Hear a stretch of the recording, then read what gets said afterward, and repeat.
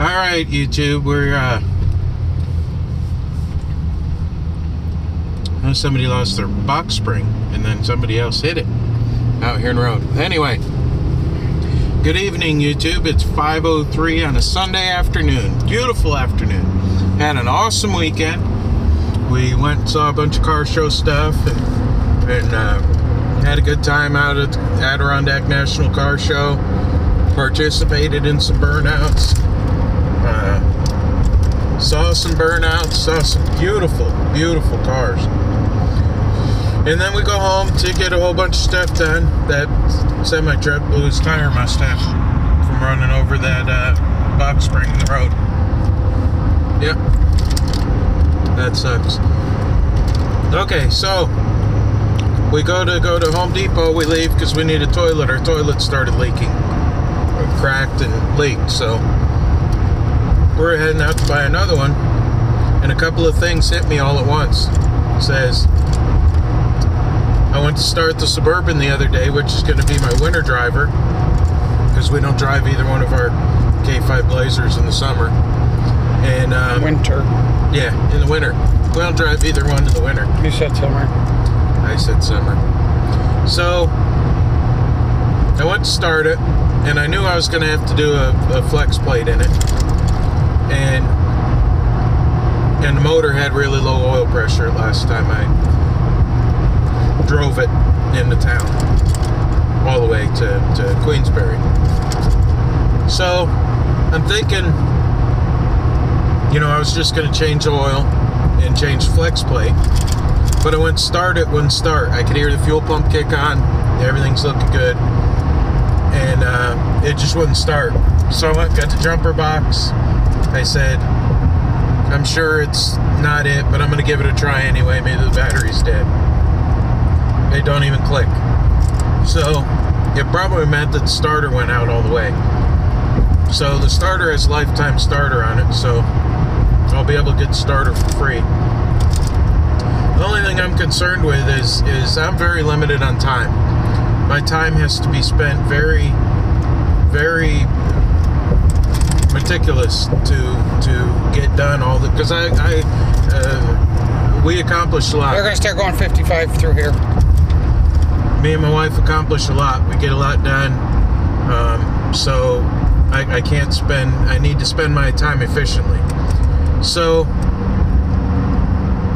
it was okay to change out the flex plate. Take a day, maybe a day and a half.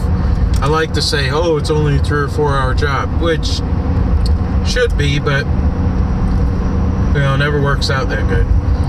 So then I said, well, I'll just change the oil, put some thicker oil in it, and try to get a little bit more oil pressure, which maybe isn't even low. Maybe it's just a faulty gauge or something. I don't know. Maybe it just needs oil change. But now it don't start. So I got to thinking, and I remember seeing a 79 C10 Chevy pickup listed in the for sale. And it's a beautiful truck.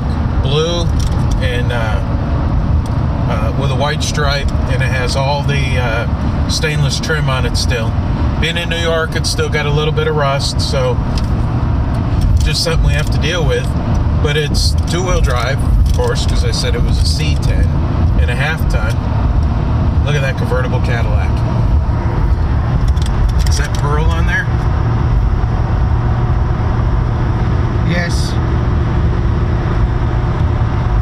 Beautiful car.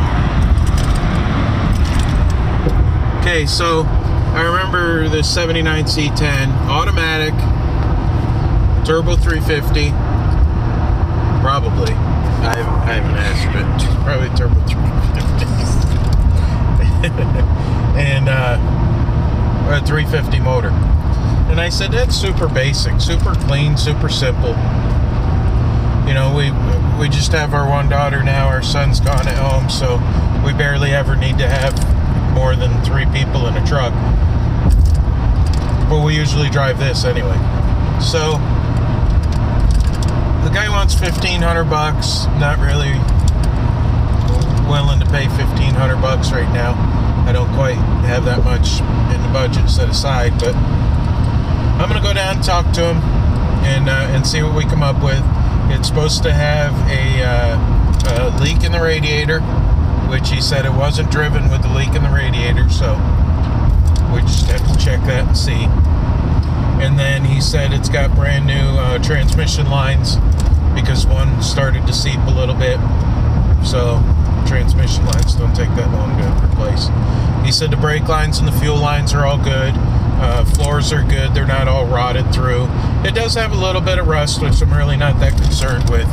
I'm looking for a winter vehicle, so four-wheel drive would be better.